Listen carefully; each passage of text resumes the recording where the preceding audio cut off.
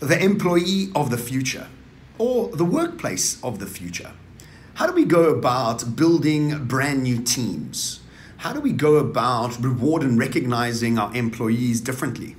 How do we go about measuring success in a different formation, in a different way, a different timeline? How do we move away from being stuck in this constant chase to becoming much more elegant in our approach of understanding that experimentation is becoming much more important than efficiency? How do we go about creating a laboratory out of our businesses rather than a factory? How do we stop measuring how we used to see success, and how do we start measuring a brand new way of seeing success? How do we find purpose and value in our why?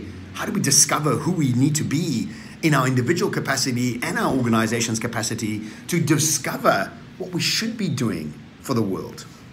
And how do we attract the best employees in the world? This is what this keynote's about, the employee of the future.